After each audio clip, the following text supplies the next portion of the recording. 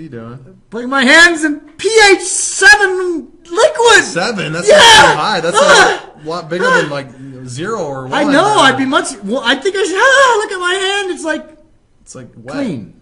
You know what? Yeah. Oh, I thought pH like 1 was good and 7 was bad. No. Because it's like a scale from 0 to 14, so it's like 7 should be really bad. No, 7's the middle. The middle? Middle.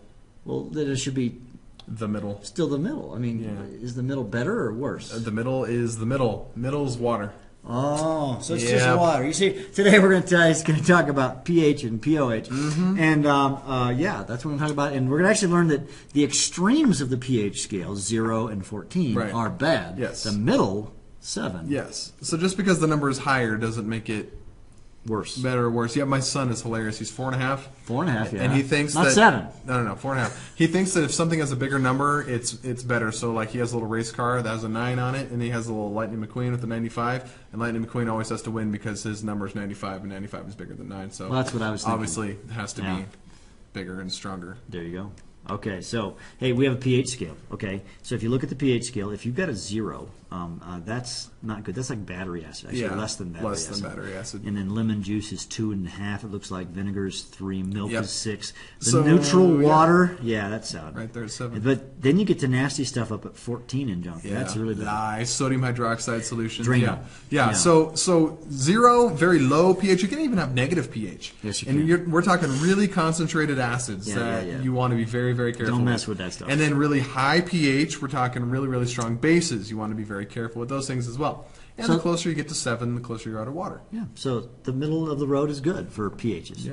All right, pH, you probably have heard of pH. Clean up your mess here. Yeah. So, the pH, you've understood pH before, but here's the key thing. pH is actually a mathematical equation. And so you need to write down this mathematical. pH is actually the negative log of the hydrogen ion concentration. So, log? What the heck is a log? Logarithm. It's a logarithm. Now, if you don't know what a logarithm is... It doesn't matter. Yeah, because it's like a button on your calculator. It is. That's how we're going to use it in here. Yeah, but, I mean, there is important things to understand about logarithms and mathematics, and if you haven't gotten to logs, there's a button that says log on your calculator. So, it's actually a base 10 thing. We should probably briefly say one thing. If you go from a 1 to 2 to 3 on a logarithmic scale, this would be like, let's get this as a 1. 2 is actually 10 times more. Yep. A 3 is 100 times more. Yeah. A 4 is 1,000 times more. And actually, since this is a negative log, it's actually kind of the reverse. Yep. It's like this is 1, and this is 10, this is 100, and this is 1,000. Yeah. So because it's a negative log, it goes kind of backwards. Yeah. We just had there was just an earthquake yesterday down in Baja, Mexico. Which was a 7.2 It was a 7.2, maybe? yeah. Now, an earthquake that's a 6 and an earthquake that's a 7. Say 6.2. Okay, 6.2 and 7.2. That's actually 10 times stronger. The 7.2 is 10 times stronger than 6.2. That's right. Because it's a logarithmic scale, the Richter scale is. Okay, yeah.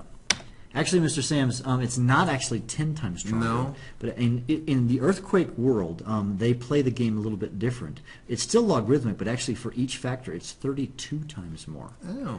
I didn't know that until I was teaching a unit on earthquakes just this year. And I don't teach earth science. And I actually know very little about earth science. Yeah, so I was learning that. Hey, cool. This is a whole stand corrected. bunch of equations. Yeah. Hit pause, print this, and or write them down. Yeah, write them down in your comp book. These are like critical to understand how to do all this By the way, if you're watching this in QuickTime, if you hit pause and go to File, Print, it will print that picture that's printed. That's up there. correct. That's right there. So you can print that out and paste it in your comp book. And we're going to use these big time a lot in just a minute. So pause.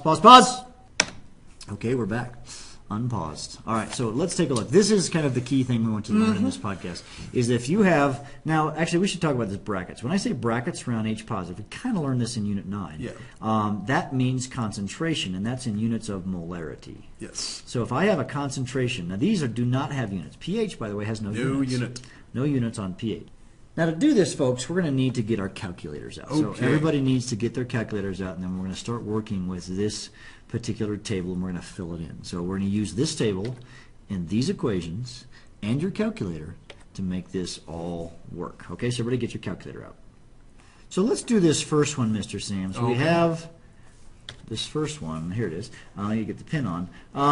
And we've got a hydrogen concentration of 2.3 times 10 to the minus third. So I'm going to just get a blank screen here. So my concentration of my hydrogen is 2.3 times 10 to the minus third molar. Okay, what should we look for first?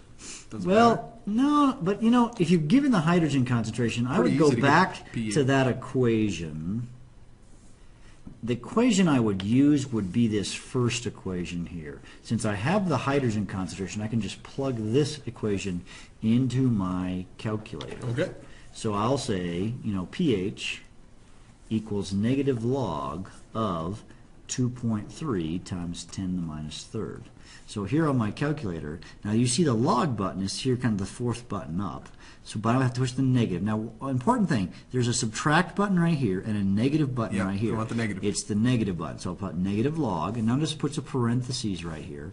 And now I'm going to type in the number, 2.3. Now, don't forget, of course, if you have an exponential number, you have to use the second function, double E button, and negative 3. Close your parentheses. Notice how this over here looks just like this over here, except for the little E thing.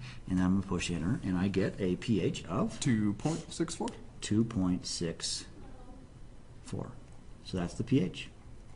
So okay. Now I can go back to my table guy, and I can say my pH is 2.64. Okay.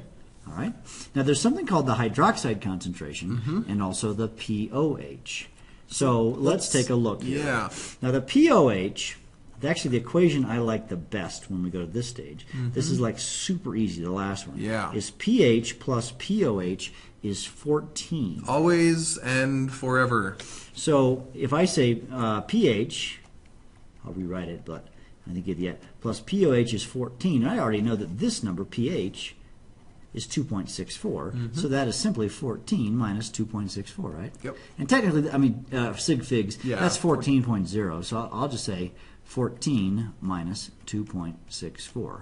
And I get a pOH of 11.6 or 36. And so let's put that back in my table. So this is 11.3. Oh, pardon me. Yeah, you're right. 11.36.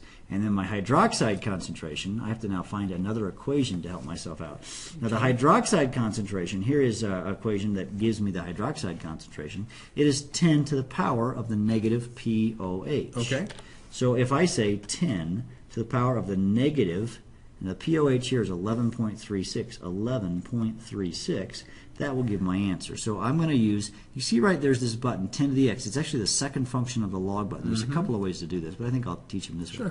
Second function, 10, see it's got 10 to the power, and I'm going to negative, don't push the subtract button, 11.36, close parentheses, and I get an answer. Notice it's got that E in there, and I get 4.37 times 10 to the minus 12th. And that's the number that's going to go in my chart. And that's, here it is, 4.37 times 10 to the minus 12th. Now there's